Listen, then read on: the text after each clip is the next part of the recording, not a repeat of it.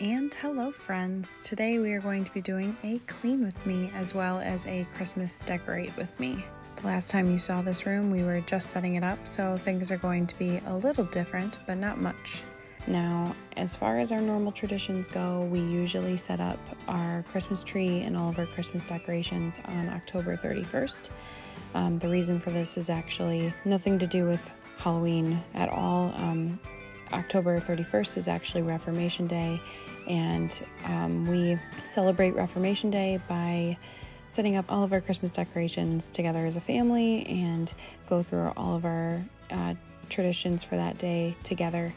But seeing as we are living in someone else's house this year, we aren't going to be setting up all of our typical decorations just out of respect for my in-laws. So we decided to hold off for a minute, but it became so strange to not have anything set up and going around and actually hearing Christmas music places that we decided to kind of just set up some of our Christmas stuff in our room and go through our typical traditions just to feel an ounce of normalcy. So starting off, today is Monday and we are going to be cleaning up our room and just going through doing our normal Monday chores, doing laundry, organizing the room, cleaning under the beds, changing out sheets and whatnot. And as we clean the room, then we prepare everything for our Christmas decorations and go through all of our traditions. So feel free to hang out with me as I clean our tiny home.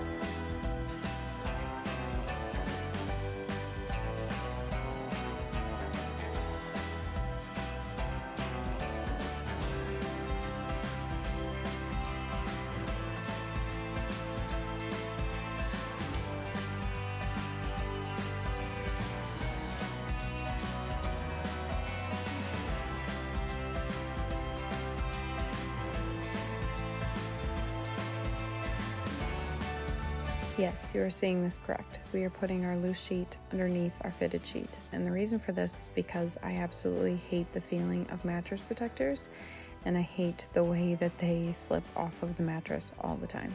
So I lay down our sheet underneath our fitted sheet because we don't like sleeping with an over sheet, and this works much better for us. And as you can see, our dog is super helpful.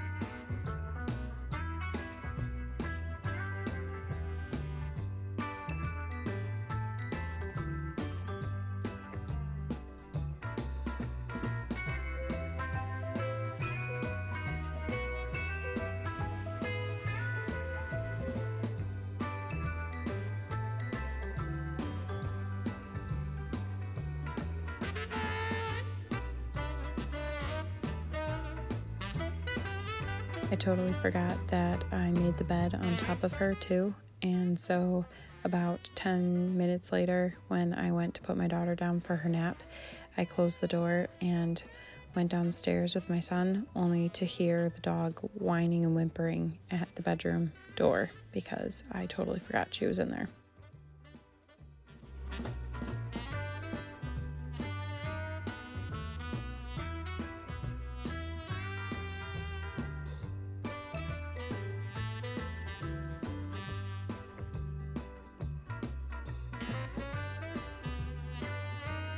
If anyone is wondering what this red ring is that seems to be following my daughter around mysteriously, my daughter is obsessed with this thing. It's a replacement ring for my mother-in-law's Instapot. She has been obsessed with this thing since we moved in here. I can't seem to keep her away from it for some reason. She just loves this thing. So she always wears it as a necklace when we're playing around in the bedroom.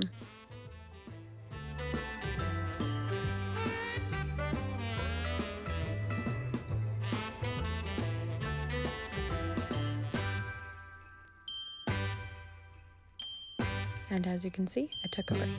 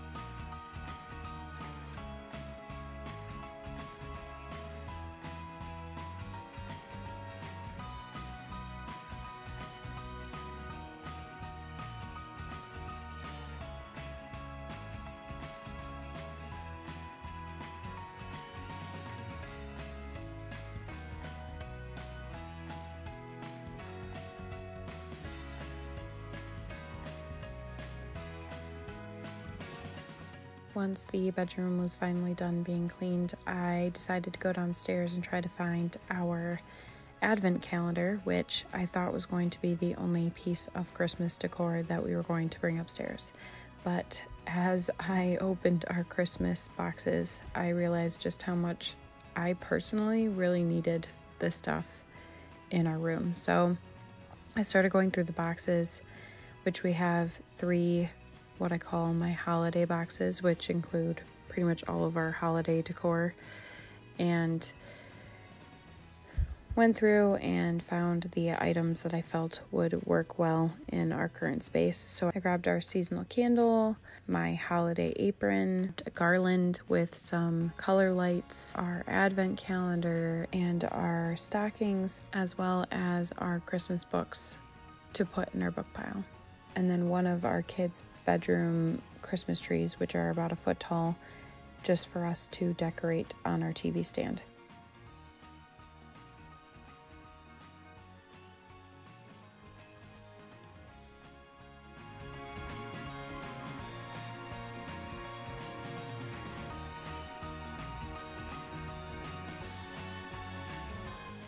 Starting off, I hung up our advent calendar. I'm going to be posting a video about this soon, but I made this advent calendar about 3 years ago, and it goes from December 1st all the way to January 6th, which is the full days of Advent that we celebrate. And each day has a card that goes into it that has a special activity that we do.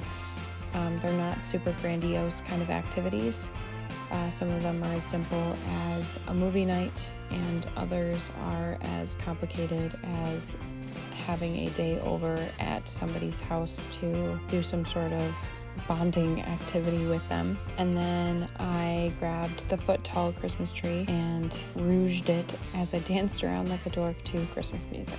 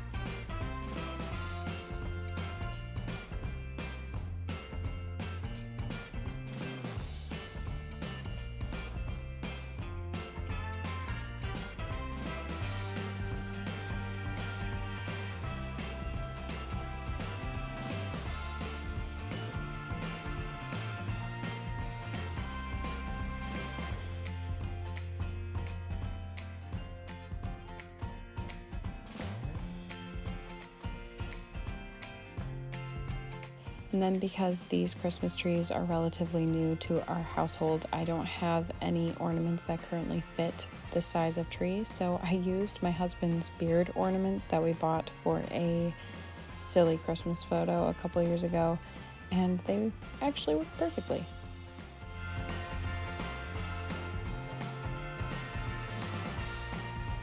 And then I thought, as a nice little finishing touch, I took my scarf from Scotland that is our clan's pattern and wrapped the base of it as a Christmas tree skirt.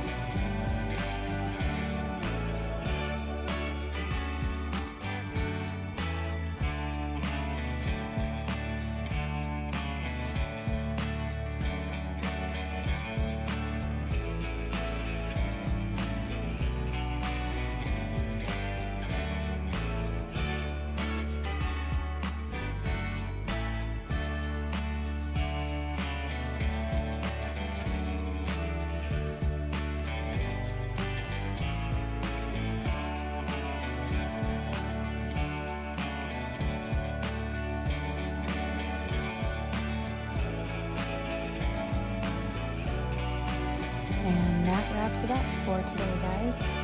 Thanks for joining me, and stay tuned for more holiday related videos.